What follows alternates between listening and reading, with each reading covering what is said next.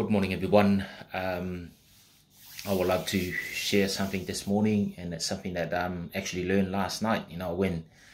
one of the men's group last night, and had a really interesting conversation with some of the men that were there. But the most common things and that came up last night was a missing father, a missing father in the families, whether it's some of them passed their dads when they were young age, and some of them, like myself, I never had a dad. My dad passed away before I was even born. Some of them are separation, divorce when they were young.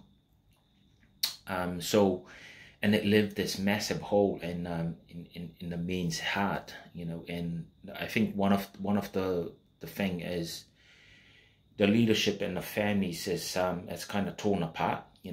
when there's problems with a father, even though we have mums in the families, and mums never, some mums can do it, some mums they're unable to fulfill that shoe, of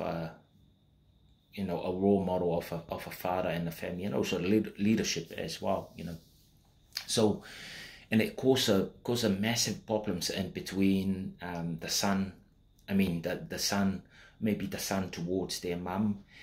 and it could be, by the sound of it, it could be the son is blaming mum of what had happened, and that's what creating this massive argument, or maybe this massive problems in between, and one of the other things is, if you have a lot of siblings that they have gone through the same thing, and one will step out and do really well, and maybe they hear themselves, and the rest is just like living with choose to live with the pain and unable to actually come forward. And I guess my encouragement is for anyone out there that actually have had impact from this, that maybe grow up without a dad, maybe their dads and their mums are divorced, or maybe their dad and their mum still together, but they always argue, and the violence, the abusive relationship in the families, to reach out for some help, because it's gonna, unfortunately, it is going to continue hurting you if actually you don't reach out for some help. So more than welcome, to actually sit down, and I'm actually looking at to do more of this type of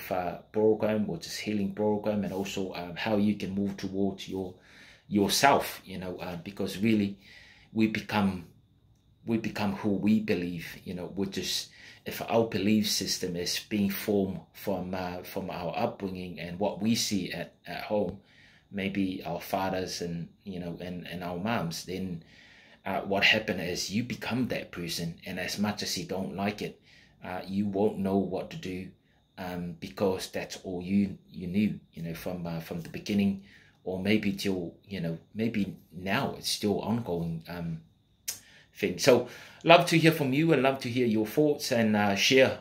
your experience. I'm looking at to do more of the work. Hopefully that will help you out.